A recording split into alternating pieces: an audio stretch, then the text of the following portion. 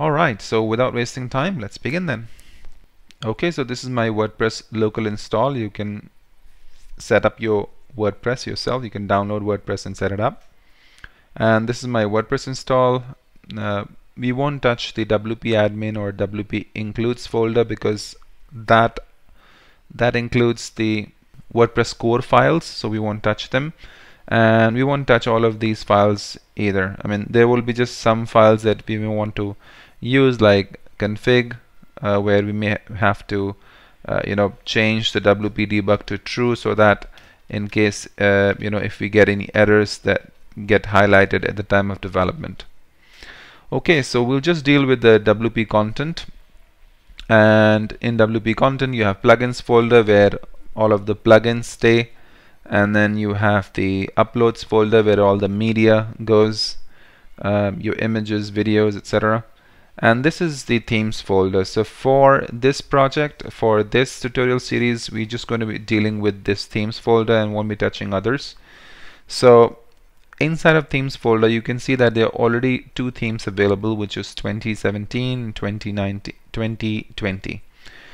And if you go and check inside of the appearance, you can see these are the two themes available. So when we build our theme, it's going to show over here. Okay, so let's go ahead and do that. So what I'm going to do is basically just create another directory, and let's name our theme as Aquila.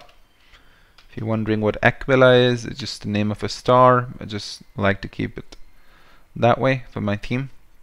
So what are WordPress themes?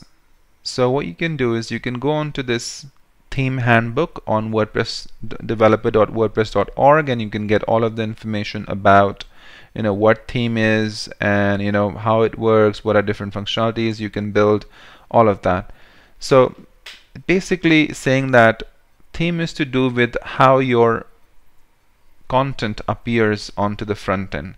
So for example, I have got this theme activated 2020, and onto the front end, this is how the content looks like. But the moment I change to another theme by activating 2017 theme, you will notice that the content remains the same, but the look and the feel has changed. So basically theme means, just like even on your mobile or on your television, you can change your theme to give it a different feel and look. So it's to do with that. Okay, so that's basically for your front end, your visitors, how your site is going to look in the front end, and what all themes can do. See, all of this information is listed out. Like you can have different layouts, you can have build responsive theme in a 2-column or 3-column layout. You can specify which device directions make your content visible. You can have different typography like font family. You can use different design elements. So it's all to do with the look and the feel basically. Okay, so what are the themes made of? So the theme may include several files, but the minimalistic number of files that are required to build a theme are just two. First is index.php, and second is style.css. So index.php is the main template file, and style.css is the main style file. So let's do that. Let's go to Aquila and just create a PHP file called index.php, and then we'll also include style.css. Okay, inside of index.php, we can just say that main template file. So we can add a comment like this, and then we can make it like add package, and we can give the name as Aquila. Okay, and then we'll close the PHP tag because you can write HTML in a PHP file as well. So I will just add a normal HTML.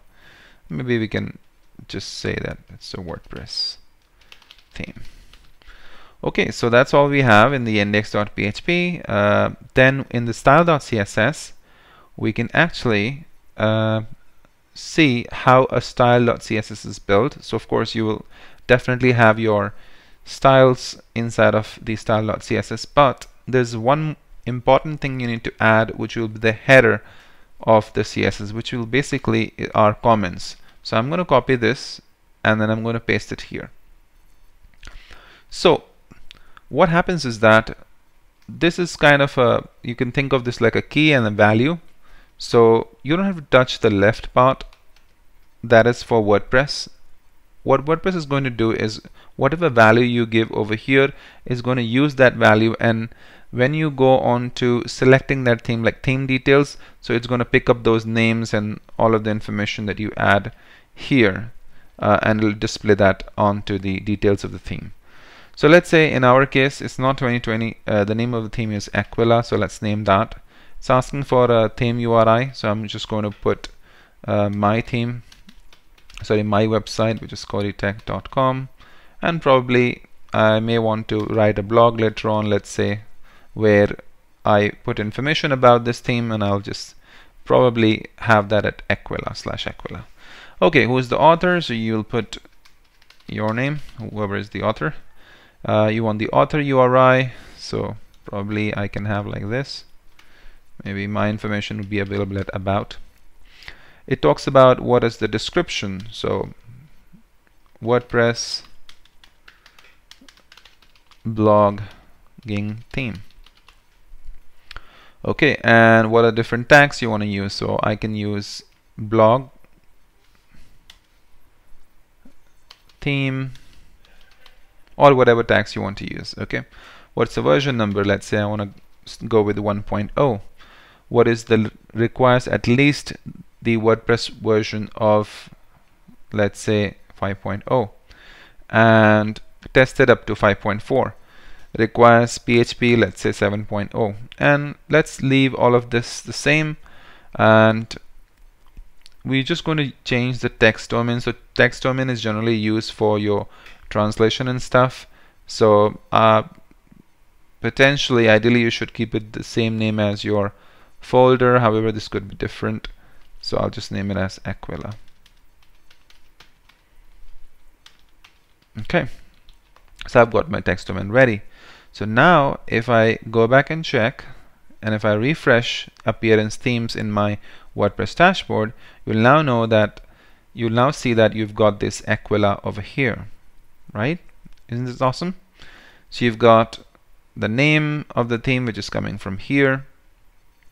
Then you have the theme URI, which is probably when you click on this, and then author. So author is this, and then if you click on the author, it'll take me to this URL. Okay, and then the description, so WordPress blogging theme. Tags are being displayed here. Version number is coming from here, and so on. Right, so now I can actually activate this theme. So once I activate it, and if you go on to the front end, you'll notice that we gave the title as WordPress theme into our index.php, and that's what is being displayed over here. And currently there's nothing, it's just empty. I mean, if I just type like hello WordPress, it's just going to appear over there because it's just serving from the index.php. Awesome. So I think you've got like pretty much good understanding of what are the minimum files are required, and in the next tutorial we're going to discuss about other files that we can use for building the themes, and we will continue with creating the header, footer, and then we'll jump on to the nav menus, etc. Okay, so I hope you did like the video. If you did, please give a thumbs up and do subscribe to my channel if you aren't already. This theme will be available at GitHub at imranhsayed/Aquila.